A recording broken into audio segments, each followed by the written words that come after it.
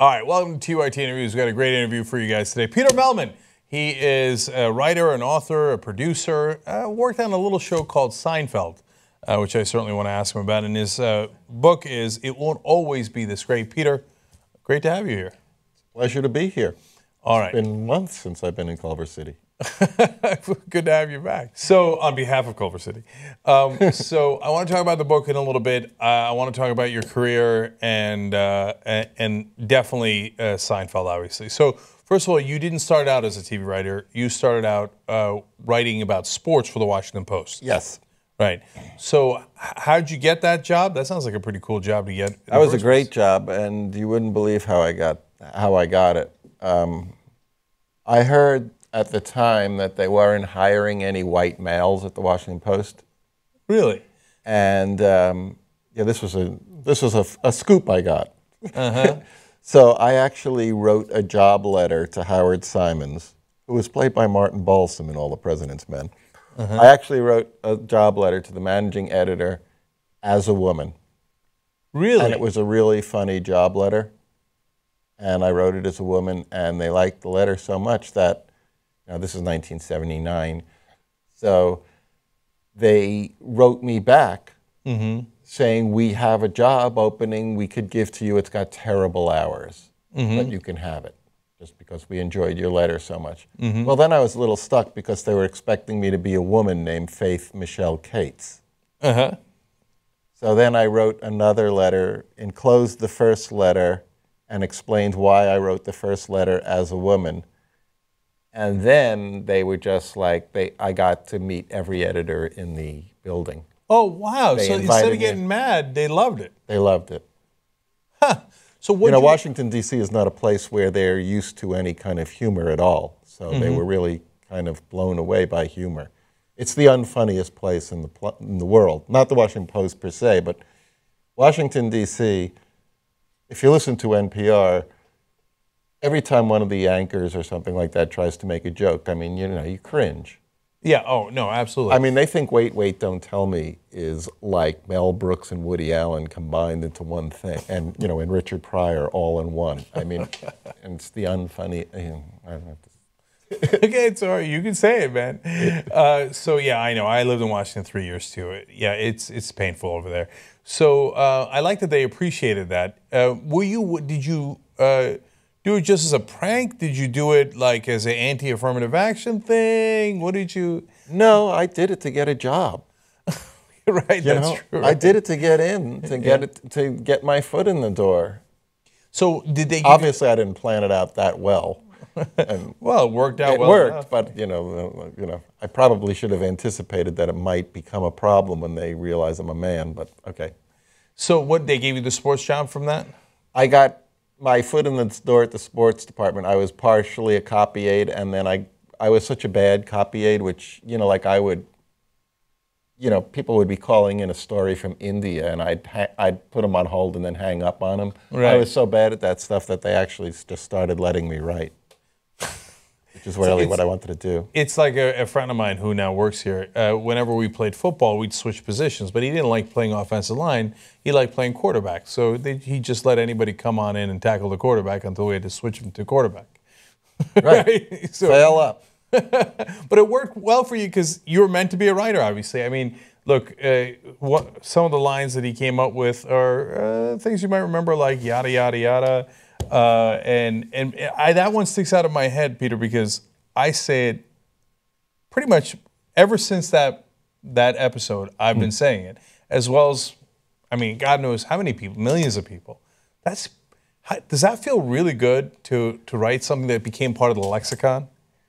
It feels good, but I keep thinking that it should feel better, because I get that question a lot, and I'm thinking, maybe I'm not feeling as great about this as I should. I mean, I thought I was feeling pretty good about it, but, like I was thinking, God, maybe I should be like waking up every day and just being like exultant about this.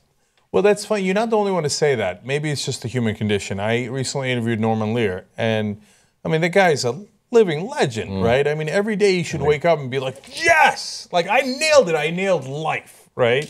And he's like, nah, I wake up a little stressed about the next speech I'm going to give. And yeah. Yeah. So I guess that's how we all are. I really thought resting on my laurels would be something I'd be good at, but I'm not.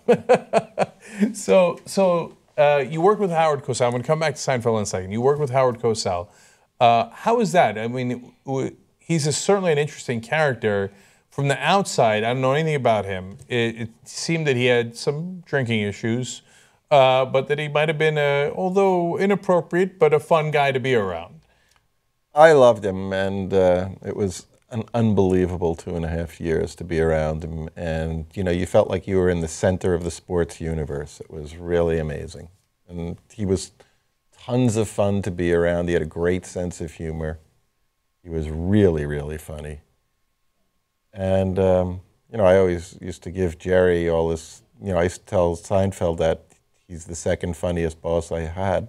So I know some people that worked with news anchors back in the day, right? And they were Ron Burgundy. I mean, I don't mean in the he'll read anything in the prompter, but like they drank a lot, they did cocaine, they did, you know, they did all this stuff. Like, I guess maybe it's almost like Mad Men, which we were talking about off air before. Like now nobody, like that's not true. I'm sure a lot of people drink and do cocaine, but I don't know them, right? It seems like things got a lot more professionalized, but like also more robotic. So back in the day, I don't know if you're allowed to say, did Howard used to drink? Did anybody care? He drank at lunch. He had a vodka or two, but it never really hurt his performance. In fact, he would come back and he would record his radio show in the afternoon, and if it were 1:59, he would be talking and go, "This is Howard Cosell" at 1:59. I mean, his timing in his head was unbelievable. And, you know, he was really funny. And, you know, I mean, a couple extra drinks, he could get belligerent. Mm-hmm. But, you know. Yeah, it's human.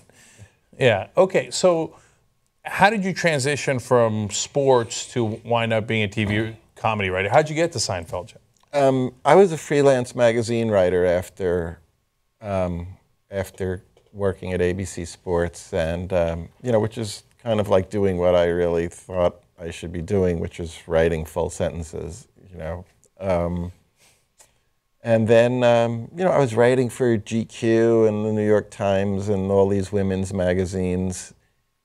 And I met Larry David in New York once or twice in the late 80s. And then in 1989, I moved out here. And then a year after I was out here, I bumped into Larry David.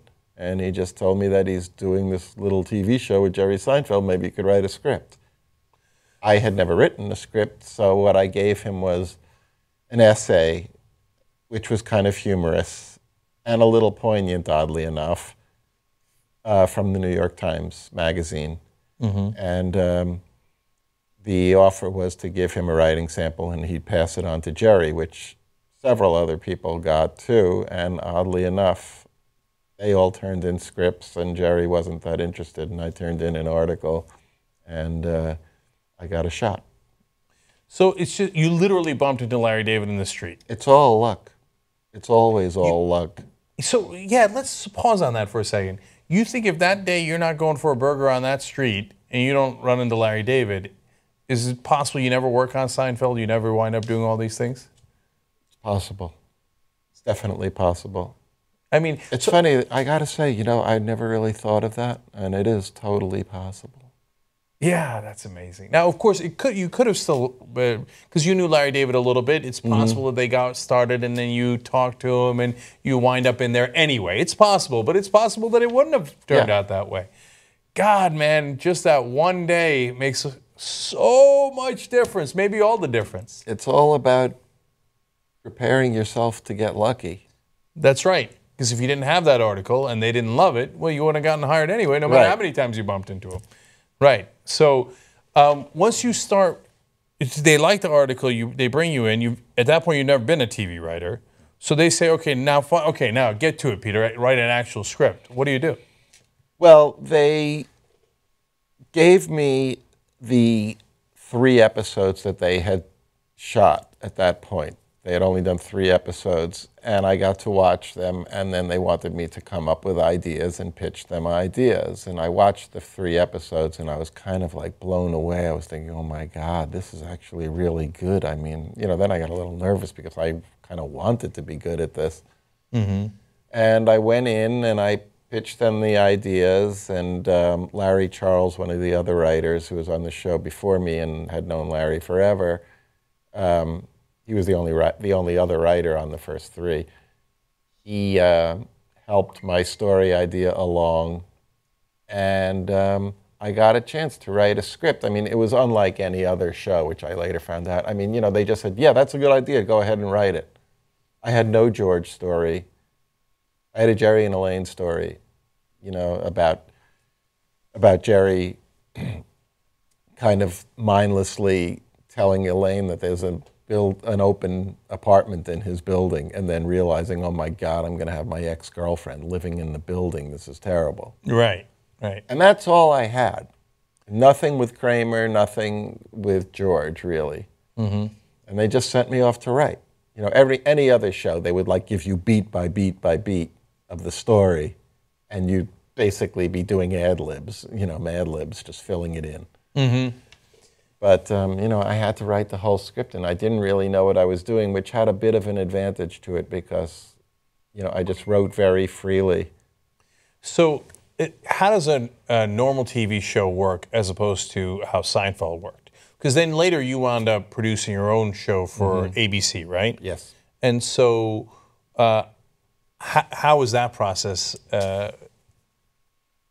Well, on my own show, I continued the Seinfeld process, which was, all the writers were responsible for coming up with ideas for the show, pitching them to the executive producer, and going off and writing them on their own, as opposed to most shows where it's a whole group in a room, what they call the writer's room, and they're all writing together, and they're all sitting up and rewriting every night till 3 in the morning. And, I was never a fan of that system, and, it wouldn't have worked for me. I'm not like somebody who can sit there shouting out jokes till 3 in the morning. I just can't do it. Yeah, I couldn't concentrate in a room like that. I'd have to go back and think about it and come up with an idea and things that work together and build it out. You're just pitching joke after joke after joke. It's like being like a really overpaid Willy Loman. Oh, wow, that's interesting, too. So you go and write, let's go back to Seinfeld for a second. You go and write the first copy of the script, and then what happens after that? I write it. I throw in a George story about him wearing a wedding ring to a New York Marathon party.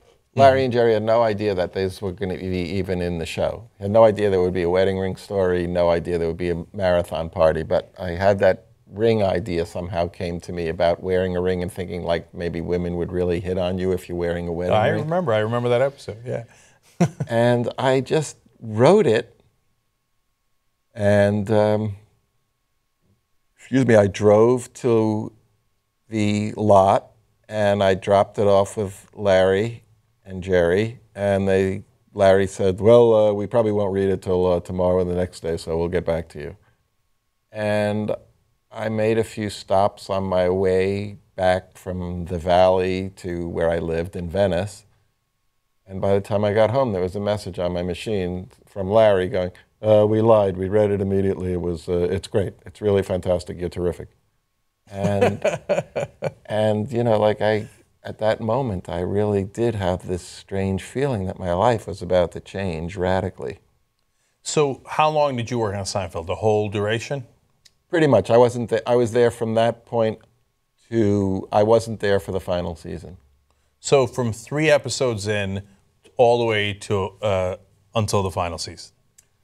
Right. I wasn't on staff. The second season, there was 3 episodes the first season, there were 13 the second. I wasn't on staff the second, but my show was recorded in the second, and I went to every taping and table read and everything. And then I was on staff for seasons 3 through 8.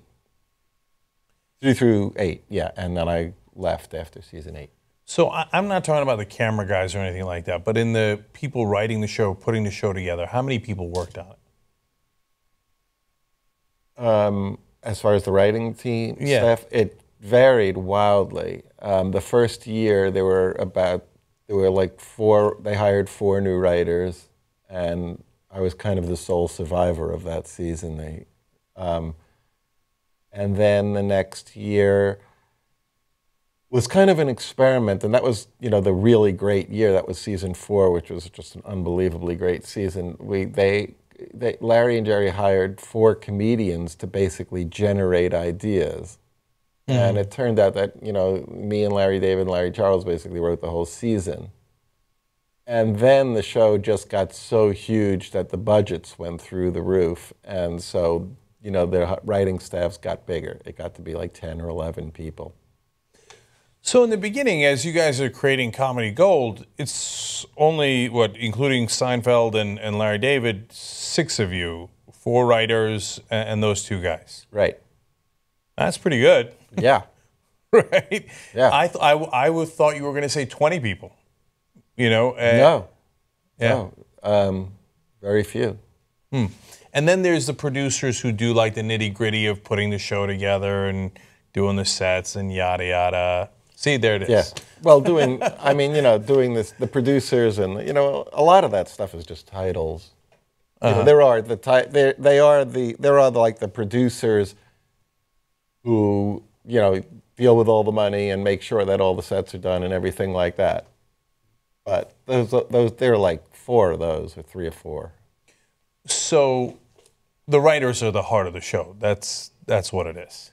I mean, you're biased, obviously, you're a writer. Yeah, well, I mean, at Seinfeld, the heart of the show is Larry David.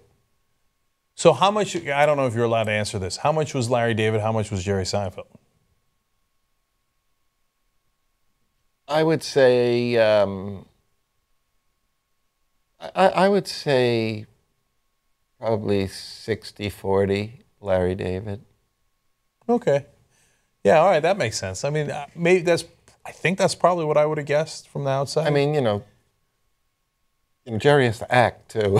So, it's not like he can be writing nonstop also. So, right. He wrote a lot with Larry, but then again, Larry wrote a lot on his own. Yeah. No, and they're a great team, obviously. And you guys were all a great team. You all did amazing work together because, this is my BS opinion, but in Curb Your Enthusiasm, you see Larry David without anyone reining him in, right? And so he's so over the top, right, that it almost makes you uncomfortable. Whereas, like with Seinfeld, I got the sense, was like, okay, that's good. Let's just dial it back like 10% so people don't riot, right? Yeah, but, there's also the big difference of being on NBC in the 90s as opposed to being on HBO, That's true, too. In the 2000s. Yeah, that's a huge difference, too. So speaking of which, I want to jump back to your own show. So you weren't used to notes because on Seinfeld, at that point, I guess they became powerful enough that they didn't have to deal with notes from the TV executives. And I always hear about this.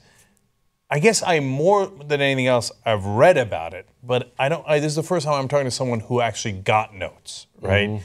So you write your script. You're the executive producer and the writer for the show, right? So you hand it in to the executives. What do they do? I don't hand it in to them. We have a table read where they come, and they've read the script, and they come to the table read and they hear, and then you sit around and they have objections, suggestions, outright complaints. It depends on what they got, But, I was very unused to that. The very first time that I got a note, they said it was like a little bit of a plot point thing. And I opened the script and I go, and I read it and I go, I think it's pretty good the way it is. What else you got? Mm-hmm. And these people from ABC looked at me as if I would just spoken out in favor of incest. It was unbelievable. So, okay, that dynamic's interesting. First of all, who are they? Are they management? Are they in any way part of the content? Who are they? Because for people who don't know, table read is actors get around and they read the script, right? They're just reading it and going through, right, so that people get a sense of what the show is going to be like, right? So, and they happen to be sitting there, and then they write down things, and who are they? I don't know. do they have titles? They're people, like vice president of being a pain in the ass, or they're people who want to be in the entertainment field. You know, they have unbelievable titles like the head of comedy, senior vice president of comedy. That's already funny. Now, actually. like, you know, what do you do to qualify for that position? I have no idea. Do you have to take a comedy test? Do you have to, like, do 5 minutes of half-decent stand-up or something? No. So I don't exactly know. I think it's more like just a desire to be in the entertainment business. But it's weird because, you know, on the one hand, you know, the network people, they want to have some creative ownership of the product. You know, they want to feel like they're creatively involved. And, you know, on the other hand, you want to say to them, well, if you want to be creatively involved, maybe in being an executive was the wrong way to go. But, so, you know, I mean, you know, I don't want to, it's unseemly for me to, you know, be complaining about executives in the TV business because, you know, I've had a pretty good ride. Yeah, I hear you, but we're just having an honest conversation. So, are there notes? What is it supposed to be about the content, or is it supposed to say, hey, like, oh no, that might have a legal issue, or that might have an issue with being on prime time in ABC? Well, there are different departments in that. There's definitely a legal. Every script is vetted for possible legal problems, which is funny because, you know, at Seinfeld, you know, we were using junior mints, and we weren't asking the Junior Mint Company if we could, you know, name their product. We were just doing it, and that was supposedly something you weren't allowed to do, and yet we were doing it. And once it became a huge thing, and you know, I kind of had a little bit of a hand in that because I was the first person and I was the person on the show who introduced, like, the thing of everybody saying Snapple to each other. You know, they just turn to each other and go Snapple. And you know, it's funny. The rules change based on your level of success. Yeah, well, that's what I figured, right? You know, it's like society as a whole. You know, if you're a very, very wealthy person, you have a good chance of, you know, getting away with murder. Quite literally. Yeah, and you know, according to the way things were, you know, saying junior mints all the time and having them land in somebody's body cavity in a surgical operating room, that should have been the equivalent of murder on TV. But, you know, once you got the ratings that high, then you can commit murder on a nightly absolutely you could get away. And you did, by the way. You guys killed George's fiance.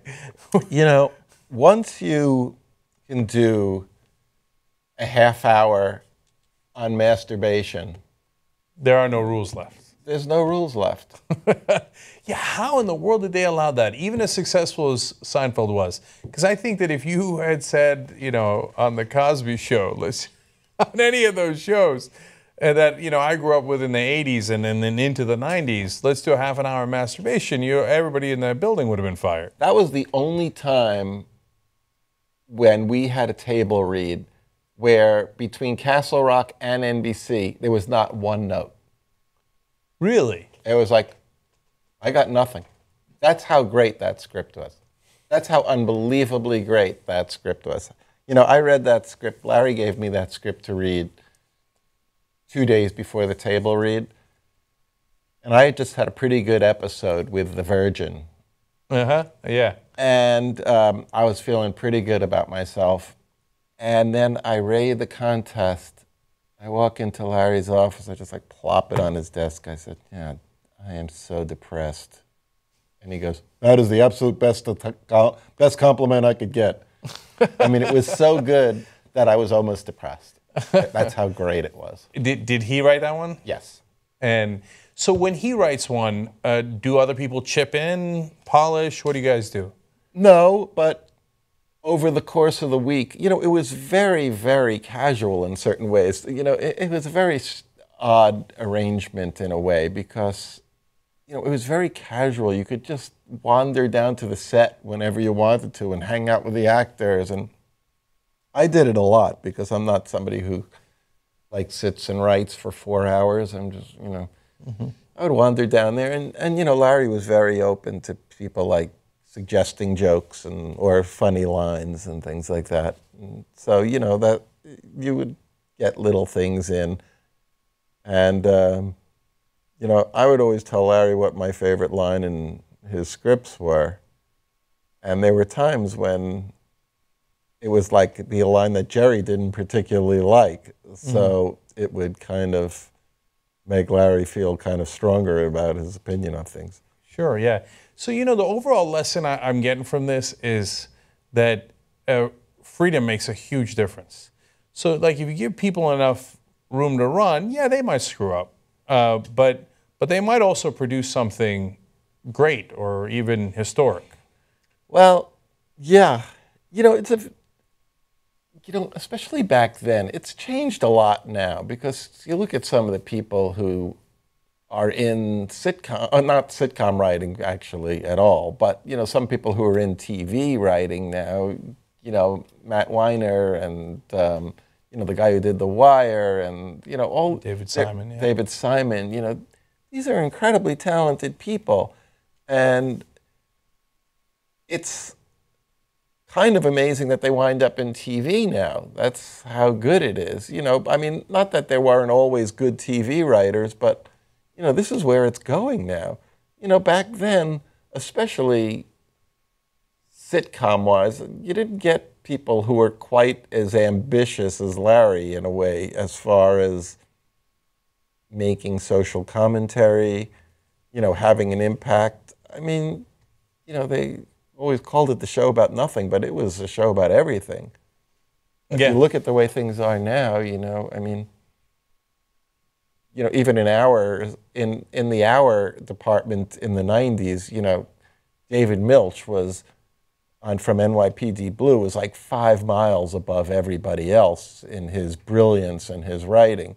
Mm-hmm. Yep. Now there's 4 or 5 different people out there who can compete, who are that good.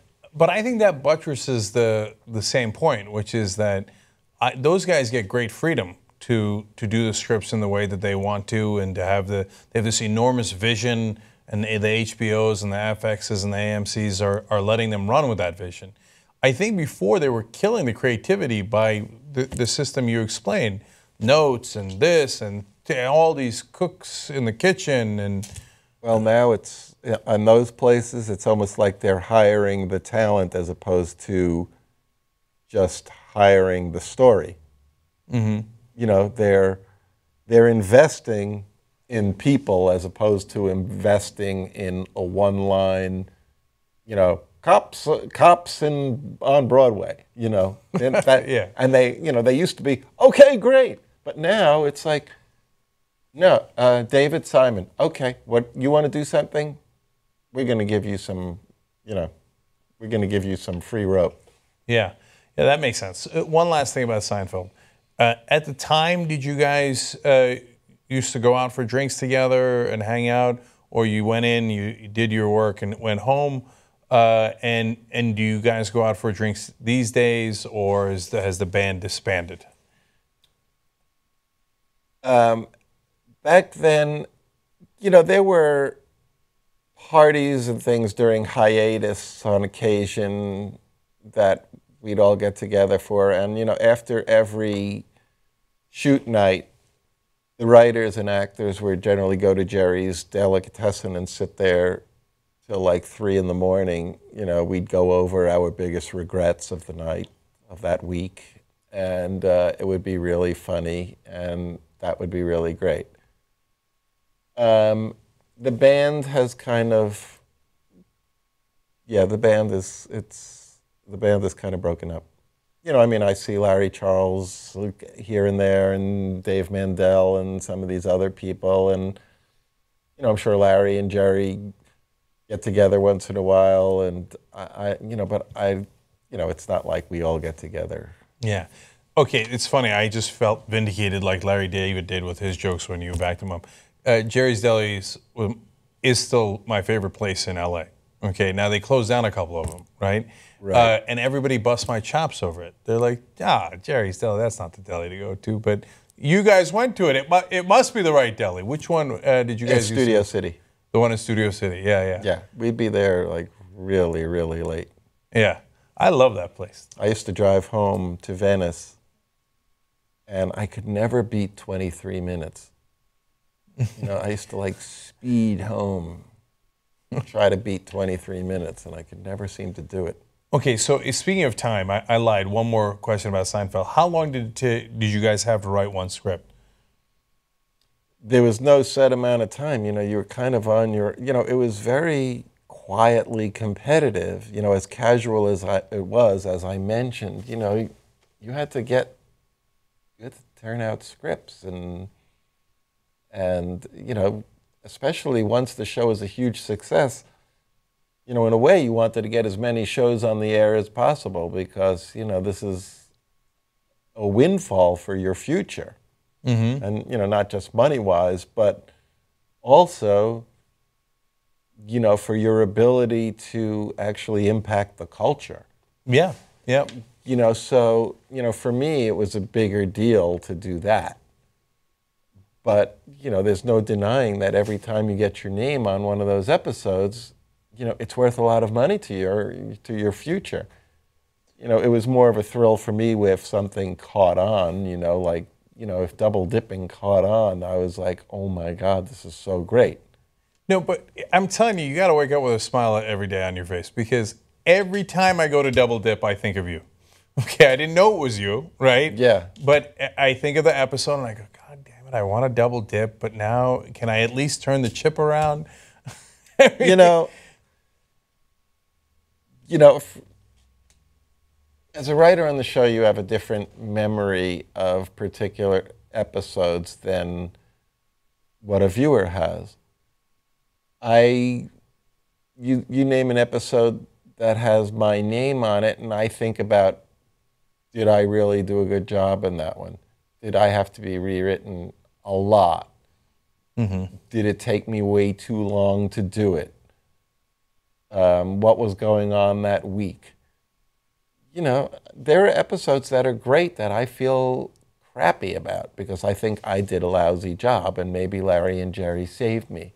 Mm-hmm. And then there are episodes I feel great about because, you know, I feel like, you know, in Yada Yada and The Implant with Terry Hatcher, you know, I felt like I did, you know, like really great work. So, you know, some of them are really good episodes, and I just don't feel good about them. But, you know. Yeah, well, let that go. Yeah. I'm giving you permission right now to I mean, you know, like, coming up with the story itself, just, you know, like, I did a pretty good job on The Sponge. Mm-hmm.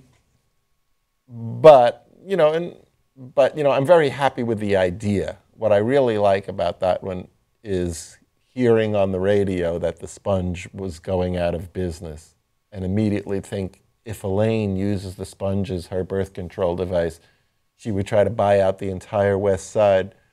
She would only get a limited number, which would change her entire screening process for who she sleeps with. I mean, that was like one thought. And that's what you dream of. You know, that's what you dream of. See, I have those thoughts too, except I don't work on any show like that. Right. So well, I don't either. I don't either. I have a million thoughts lying around. I started doing stand-up just because I have some thoughts lying around. Well, maybe we'll work on something together. So, but in terms of writing the script, sorry, to get back to the time, so was it a week you had? You had a month? Did it matter? Do you see what I'm saying? You know, sometimes if they really needed your script to be next, you know, you'd have 3 days or whatever. Right. And, you know, the funny thing is, if you have the story figured out, if you have all the beats of the story, writing it is not hard. Writing dialogue, at least for me, is easy. it's figuring out the story that's really difficult. But once you have the whole story figured out, you knock it out. It's not hard. All right, and then you mentioned the money there, and everybody's curious. I'm curious. So, having worked on Seinfeld, are you set? You're done. You're good to go for the rest of your life. Yeah. Okay.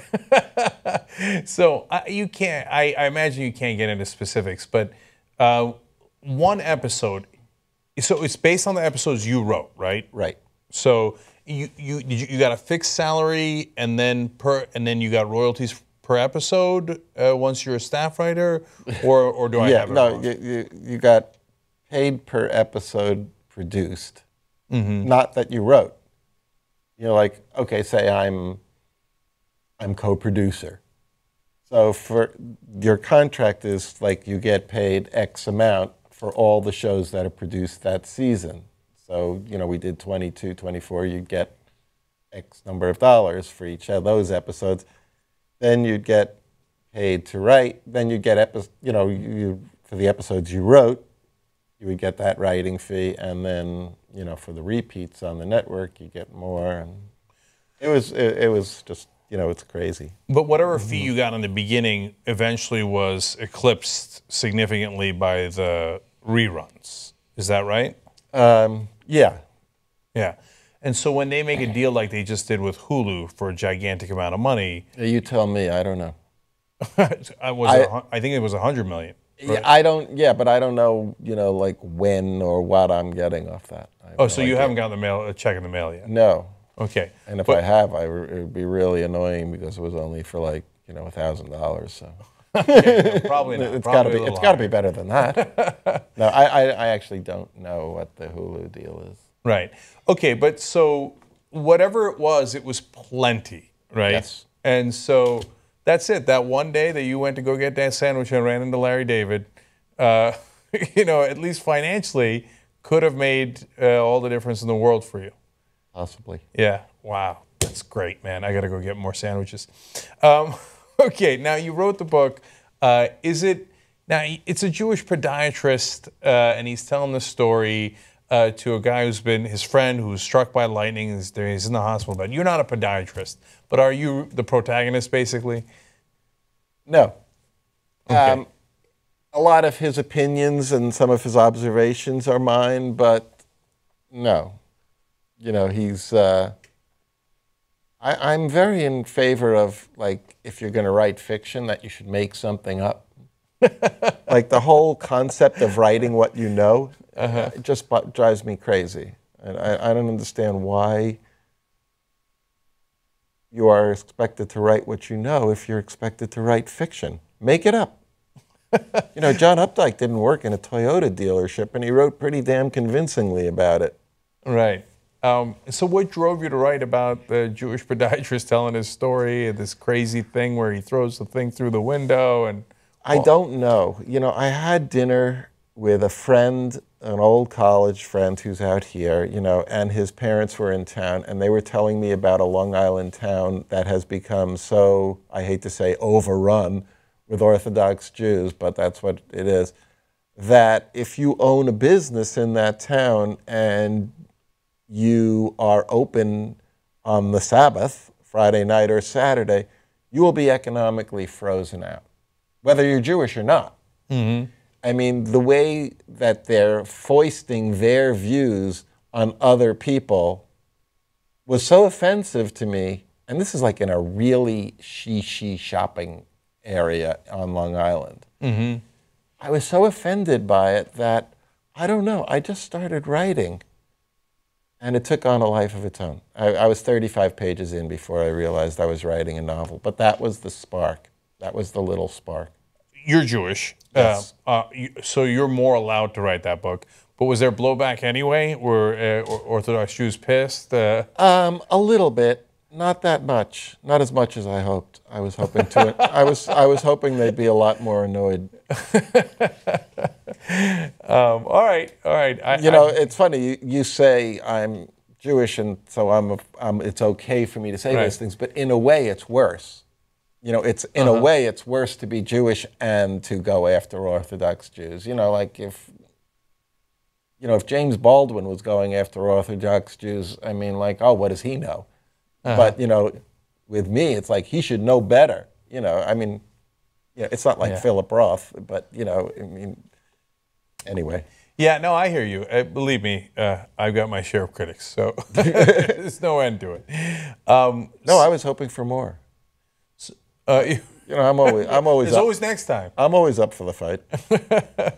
So, did you like writing? Did you enjoy the process? And how did you do it? Do you write a couple hours a day? You wrote the whole day? You know, what's your process there? Again, you know, I don't know if I have a compulsion to break every rule, but I do not write a certain amount of pages a day. I don't write at a certain time of day. My rule was to try to make a little progress every day, even if it was just a paragraph.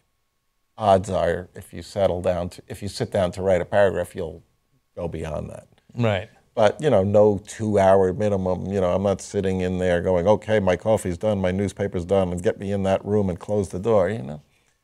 I wasn't, I enjoyed writing it so much, I can't tell you. It was like so free, you know. You know, when you work in TV for a while, you know, there's a lot of people around, you know. There's a lot of people reading what you do, and there are a lot of people commenting. So this, at least for the amount of time it took to write the book, which is, you know, 9-10 months, you know, you're pretty much on your own, and you can kind of enjoy it. So I have some friends who've written books who say it's really hard, but some of them are trying to do other things while writing the book, which I suspect makes it much harder.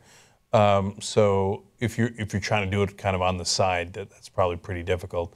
But they don't mind going around talking about it. Did you dislike the doing the publicity for the book?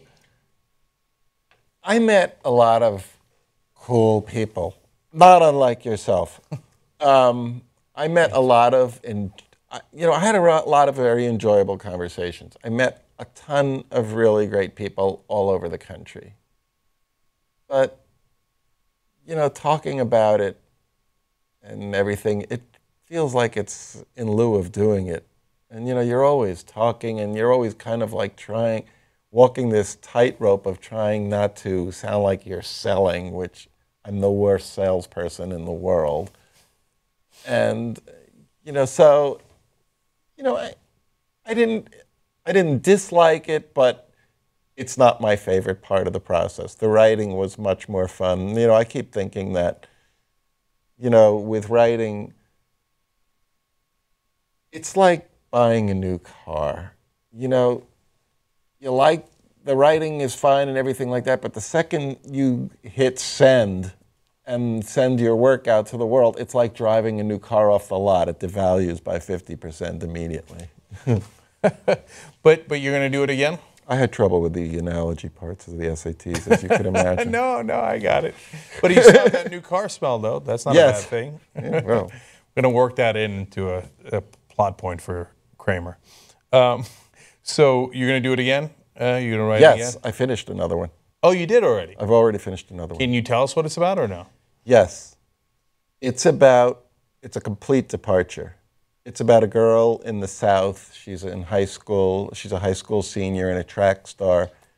And she happens to know for a fact that in a previous life she was Sigmund Freud. Okay. But wait a minute. You weren't a track star in South Carolina or Sigmund Freud. How did you write about that? Or a woman. Or a woman. You know, it's really, I'm waiting for the police to come in. So you know what? So we'll end on this. That I think my goal at the end of all this, whenever this is this piece of tape on the desk here for a reason? Yeah. Oh, okay. But you know what? You're allowed to break the rules. You made a lot of money breaking the rules. So go ahead and take it off. And I'll end on this thought. That's what I want to do. I want to get to a point where you are, where I can sit around and write. I love writing. I just don't have time to do it. And to say, hey, you know what? Well, if you do the one paragraph a day thing, maybe you do have time. Oh, you don't know my life. But I don't know your life. Yeah. But I can imagine it because I write fiction. That's true. Maybe you write the book I'm supposed to write, and then it all works. But anyway, so as you can tell, I envy your life in a lot of ways. So thank you for taking a slice of that life and sharing it with us here. Learned a lot from it. Really appreciate it. Thank you, Peter. It's been a total pleasure. All right. Everybody check out the book. It won't always be this great.